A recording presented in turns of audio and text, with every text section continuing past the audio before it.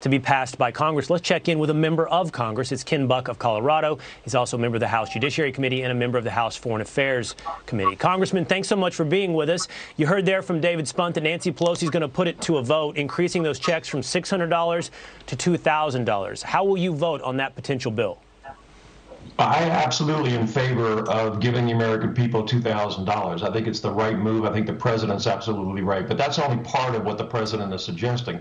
Nancy Pelosi gave the members of the House just a few hours to read 6,000 pages of legislation. She did that because she had stuffed this bill full of pork.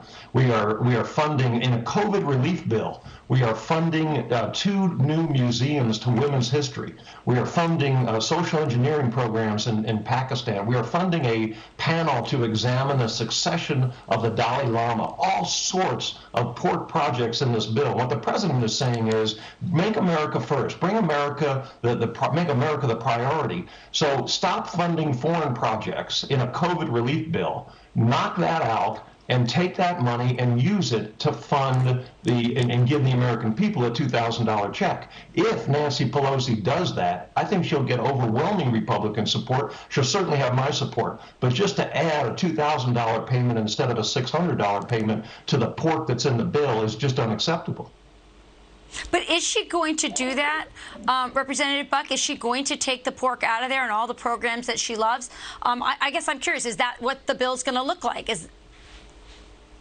Well, once again, she gave us 6,000 pages in a few hours to read it. I'm sure we won't have a chance to read this bill before we vote on it, and the Democrats will vote for it. The Republicans want to see the bill. If she strips the pork, if she stops giving her pet projects in the United States and overseas this money, she will get Republican support. But it takes more than just an hour of debate to understand a bill like this and to fully examine it. So I would hope that she would start sending this bill out and letting people know that all these terrible projects are being stripped from the bill and that the American people are going to benefit. This is just a play that Nancy Pelosi and Chuck Schumer are making to try to win votes in Georgia. Let's just be upfront about that. And it's a very cynical play because it deals with something that's very important to the American people. Well, we know that's what they do. They did the same thing before Election Day.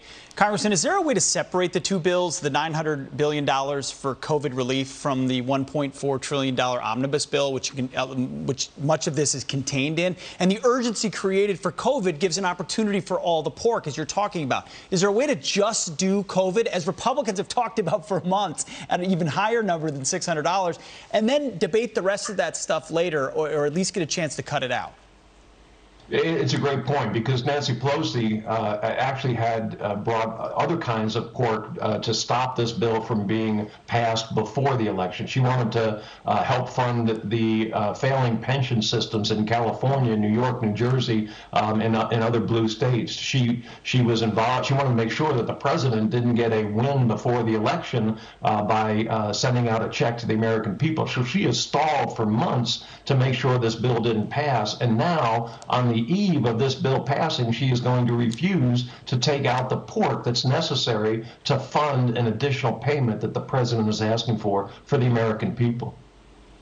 Congressman, just a point of clarification. I want to move on to ask you about the coronavirus vaccine, but just as a point of clarification, it sounds like when you're answering Rachel and Pete's questions, your support for the $2,000 increase is tied to reducing the pork in the government spending bill. If that's not accomplished, if Nancy Pelosi won't take that out, I'm reading between the lines, then you will not vote for an increase in the COVID relief checks?